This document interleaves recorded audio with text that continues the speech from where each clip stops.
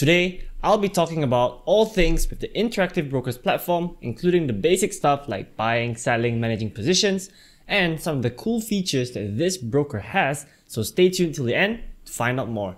Cha-ching! What's up everyone? Welcome back to another video with the Millennial Finance. As I mentioned in a previous video, IBKR has been one of my favorite platforms so far. A lot of my money is still currently stuck in another broker, but as soon as that's clear, I'm thinking of moving all of my long-term holdings towards this platform. One thing that I missed out in my previous video that you guys helped point me out was that the minimum fee wasn't actually $1, it was more 30 to 35 cents per trade. This can be done by switching your account from IBKR Pro to IBKR Lite. It's a great thing, and when I found out, I changed it immediately. So as usual, kudos to you guys. One of the cons that I brought up about this platform was that the user interactiveness or the user experience wasn't as great as the new age brokers like Webull and eToro. And that's why I thought that this video would be even more important so that all of you guys know how to at least use the basic features, and I can point out some of the cool features of this platform that you can use as well, just so you get the hang of how to use the Interactive Brokers platform.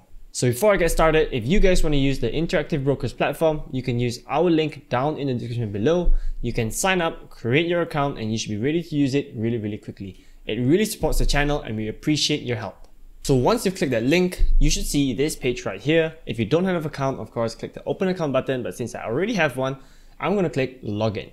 Alright, so I'm logged into my Interactive Brokers account. You can see that I currently have $2,747. This is basically the dashboard, and every time you log in, you will see this as the first page. Here you can basically see how your money has gone up over time.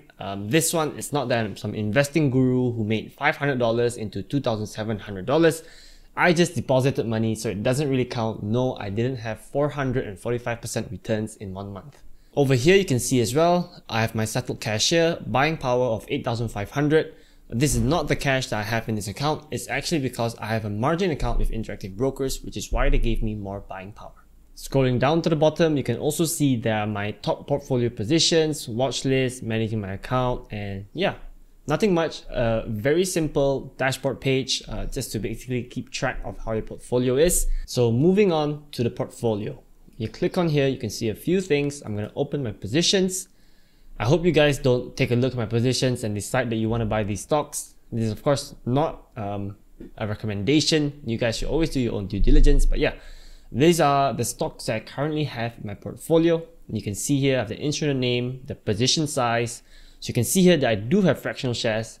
And Interactive Brokers, one of the best things I like about this platform is the fractional shares. You can see that Google is $2,900 per share. I'm not going to invest that much in Google, so I have 0.0876. Very small, but also because I'm waiting for a pullback on Google before I load the boat. So then there are other stuff here. You can see the change percentage, your cost basis, market value, the average price that you have in, your daily P&L, and your unrealized P&L. So the reason my daily P&L is 0 is because today is the weekend. I'm recording this on a weekend, and of course the stock market is not open, so they put it at 0. At the top, you can see I have a total unrealized P&L of $56. Nothing too amazing. I just restarted investing in this account. So I hope this number starts growing, of course. If you click on these positions, for example, I have Amazon here, you can buy more, you can sell some of your positions, or you can close the entire position if you wanted to. So everything is pretty straightforward. It's very easy to do just from this portfolio page itself. Scrolling down to the bottom, you can see your cash. So I have $323 in cash. For those of you who deposit in Singapore dollars, those from Malaysia, Singapore, I highly recommend you do it. From Malaysians, you can open a CIMB Singapore account, deposit with Singapore dollars, and you should see the amount pop up at the bottom here. And you can basically click it and then convert it to US dollars. Since I've converted all of mine, my Singapore dollar is no longer here. You can also take a look at your performance. I'm not really going to go into too much detail here, but one cool thing that I wanted to bring up is this thing called the Impact Dashboard. This is actually something that I think Interactive Brokers was the first to do, and they also have it on some of the other brokers that use their platform like Zacks Trade. So basically what this is that a lot of investors, and I would say especially young investors like us, we don't just want to invest money, we want to invest money knowing that the companies that we invest in are not causing harm to some things that we believe in. If this is the first time you're opening this, you basically set your preferences, what values you support, and what practices you want to avoid. So going to the bottom, you can see all my positions and how it aligns with my values. I can actually see here as well, practices you avoid.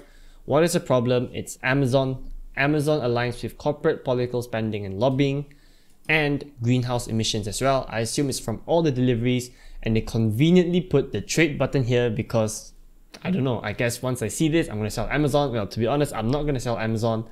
But yeah, this is a pretty cool feature to have. It tracks a lot of stocks in the US market. It doesn't do so for ETFs, of course, but while it doesn't directly impact the performance of your investments, it's something cool to have just so we know that we're investing aligning with our goals. It's a pretty cool feature to have. While it doesn't directly impact our performance, of course, it's pretty good knowing that our investments align with our values. Moving on to the part that many of you probably think is the most important one, it's trading.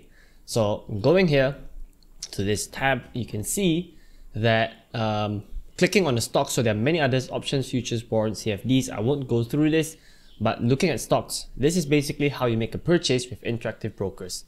So as usual, I'm going to be using Apple as my benchmark, and when I open this here, you can see that there are many Apple stocks. I think these are from different exchanges. So for example, LSE ETF here, this is from the London Stock Exchange. What we want to be looking for, of course, is a US one. So Apple is listed on the NASDAQ, some may be on the NYSE. So I just click this right here, and I'm basically making a buy order instead of a sell. So here's where you can choose whether you want fractional shares. If you're just going to buy the entire share, you can click here. You can buy 100 shares for $15,000. I don't have that much money, unfortunately, so I'm going to click USD, and I can put any amount that I want right here. So I'm going to say $100.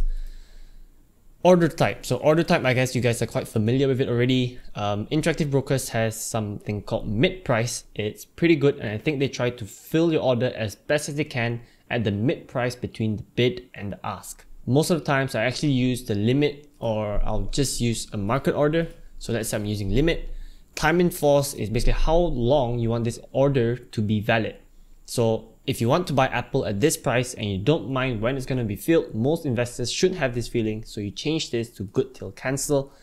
And this basically means that I want my order to fill outside of market hours. So meaning pre-market or post-market. One thing to note is that fractional shares cannot be filled outside RTH. So if you try to submit the buy order, it won't work. If you're buying a full share, then you can enable this. And that's basically how you make an order with interactive brokers. Very simple, very straightforward, nice interface. You can do the same with all these other products, but I'm not going to show it. And then once you've made the order, you can go over here, orders and trades. So you can see that these are the trades that I've made recently. They've all been filled. And this is an order that I have. I'm trying to buy KWEB at 49.6. It hasn't filled, it hasn't reached this price, which is why the status is pre-submitted.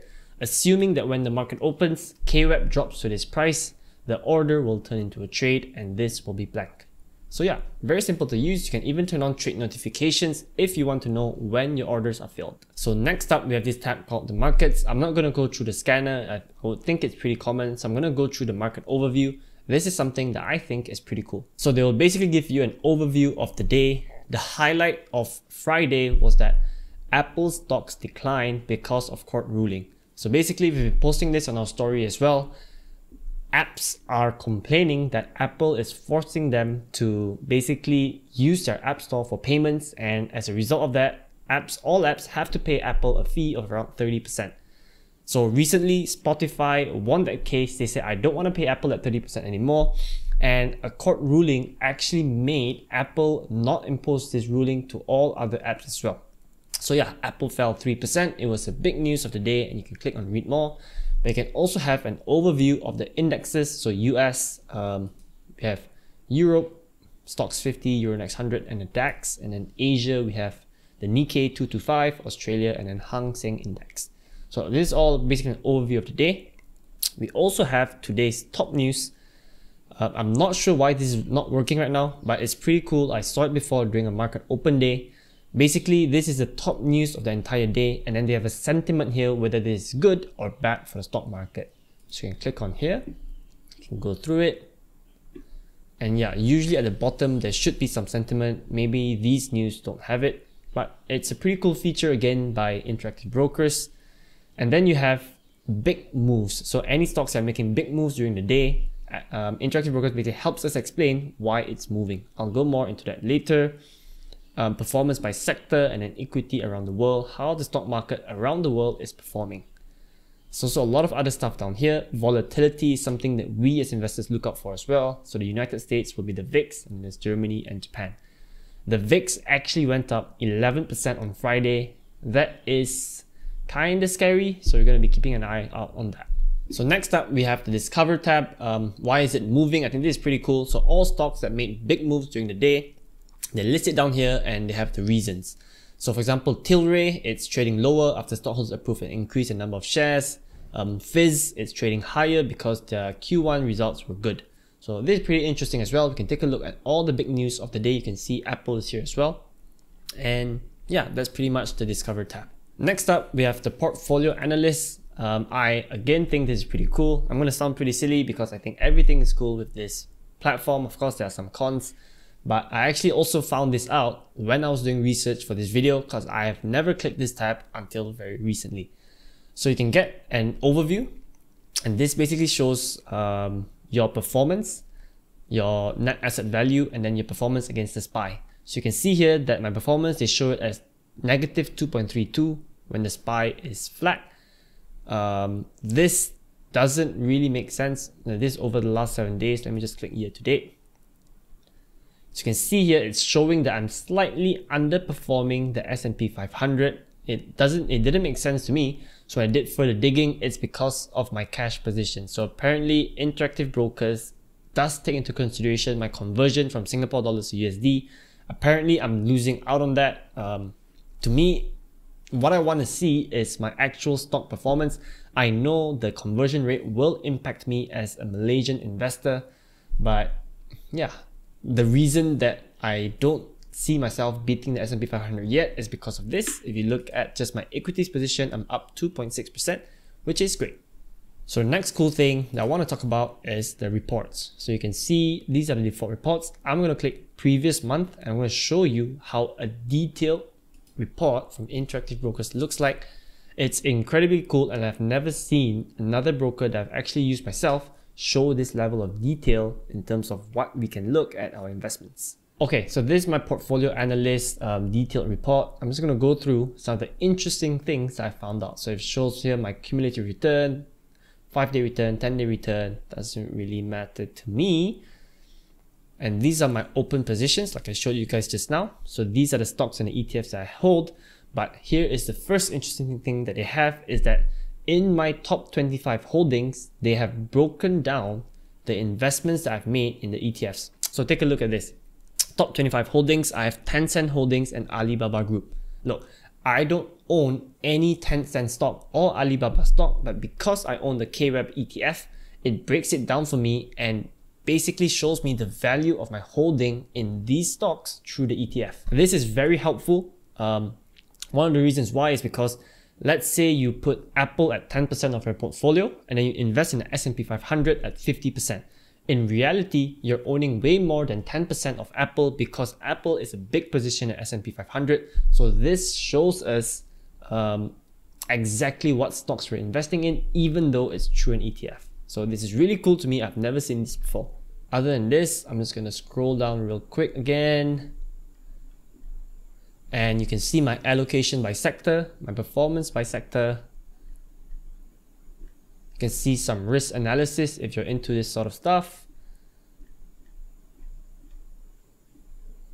And you can look at my top performance. So cyber has been doing very well. This is cybersecurity ETF. And then my bottom performance, apparently USD has been performing really poorly. So my conversion from Singapore dollars to USD, that sucked.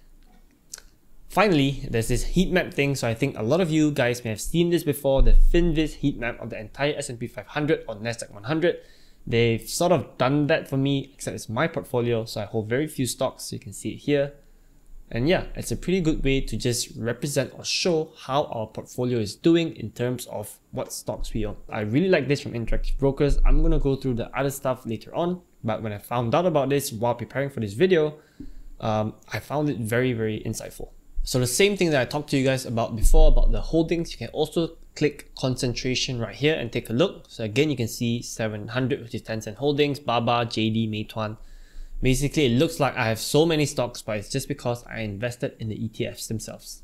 Finally, there's the ESG rating. So many of you may be familiar with this. It's the environmental, social, and governance score of the stocks that I own. And you can see here, it's 565. This stuff do matter to me. I want to make sure that I invest in companies that align with my values, like I mentioned earlier. Doesn't look that great here, so I'll probably just dive deeper into this later on. So the final thing that I wanted to show you guys is how to deposit or withdraw your money. You can do it by clicking transfer and pay here. Transfer funds, I click deposit, which is why I'm here. So you can see that I have two saved banks, which is my CIMB bank in Malaysia and my Singapore account. So I did this initially when I only used my Malaysian bank account to deposit money. Once I found out about the Singapore CIMB trick, I no longer use this and I only use my Singapore account. So you basically click this, they'll show you the steps about how to deposit. It's very straightforward and it will be the same for withdrawals as well. Other than this, the platform also has reports that you can go through. You can also go through your account management to basically track what you can trade, what you cannot trade, and setting some of the other stuff that you can do. So that pretty much sums up my platform walkthrough of the Interactive Brokers platform. I hope you guys found it insightful like I did with the eToro one. There's a lot more stuff to it, definitely. So if you guys have any questions, leave it down in the comments below. We'll try as best as we can to answer them. If you guys want to sign up for Interactive Brokers, use our link. We'll leave it in the description below. It really helps the channel and we appreciate your support. Let us know down in the comments below. Would you use Interactive Brokers? Thanks for watching this video to the end, guys. Give us a big thumbs up and subscribe to our channel if you haven't already. See you guys in the next one. Peace out.